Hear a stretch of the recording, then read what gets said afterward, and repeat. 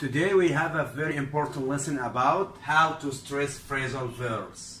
How to stress phrasal verbs.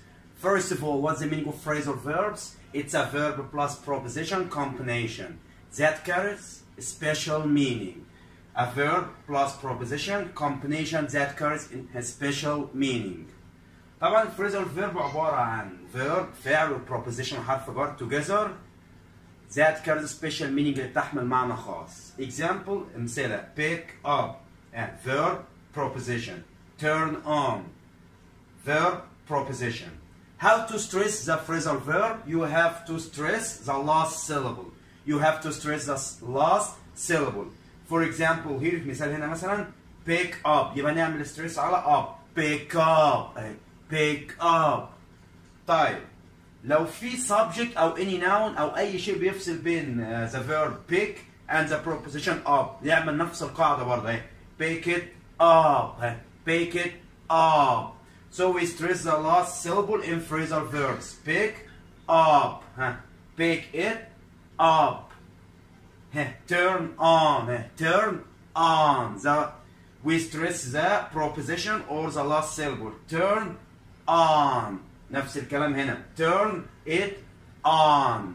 So we stress the last syllable or the second syllable in phrasal verbs. We stress the preposition, not the verb. Again, we stress the preposition up or on, and we don't stress the verb pick or turn. Again, in phrasal verbs, we stress the last syllables, the preposition, not the verb. Pick up, turn on, pick it up, turn it on. الغلطة اللي بتحصل هي common mistake إن واحد يعمل stress بدل على up يعملها على pick. يقول لك إيه؟ pick up. طبعا غلط هي pick up. واحد يعمل stress مثلا على turn بدل on يقول لك turn on. لا هي الستريس على on يبقى turn on turn on.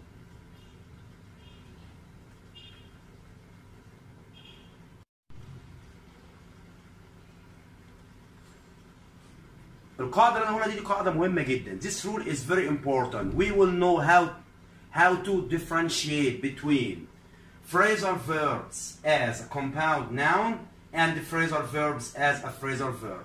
الفريزال فيرب قلنا عبارة عن فيرب فعل وبروبوزيشن حرف جر. بتعامل دايما معاملة الفيربس الأفعال.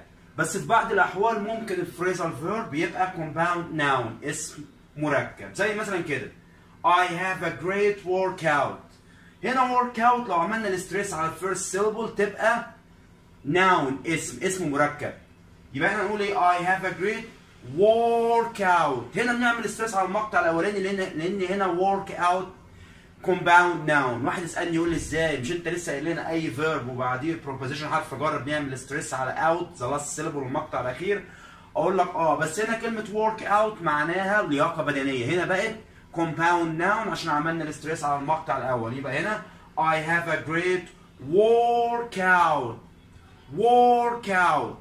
طب بص في المثال اللي بعديه كده I worked out yesterday. هنا worked out دي phrasal verb بقى هنا مش compound noun.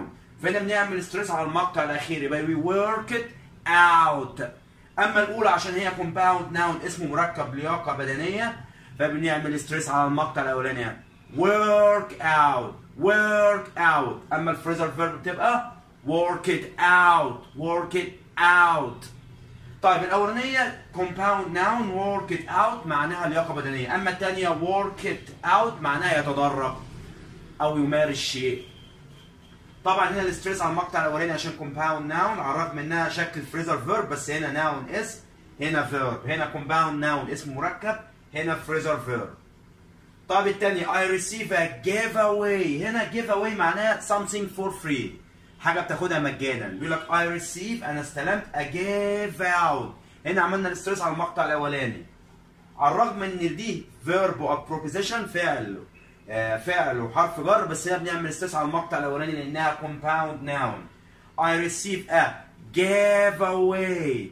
كلمة giveaway معناها شيء مجانا حاجة بتاخده مجانا something for free. هنا عملنا الستريس على المقطع الأولاني عشان هي compound noun. طب لو give away جت كphrasal verb بنعمل ستريس على المقطع الثاني، يقول لك ايه؟ give away، اعطي اشياء مجانا، give something for free. ها give away your clothes. يبقى الفرق بين الكومباوند ناون باختصار والفريزر فيرب، اللي احنا في الكومباوند ناون بنعمل ستريس على المقطع الاولاني زي work out، زي give away.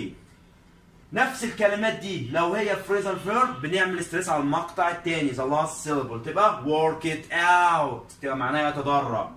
give away معناها يعطي الشيء مجانا. هنا طبعا verb، give away فعل، work it out verb. اما work out دي طبعا compound noun اسم. هنا give away طبعا هنا الستريس على المقطع الاولاني عشان هي compound noun. ويا رب اكون وصلت فكره على قد ما اقدر.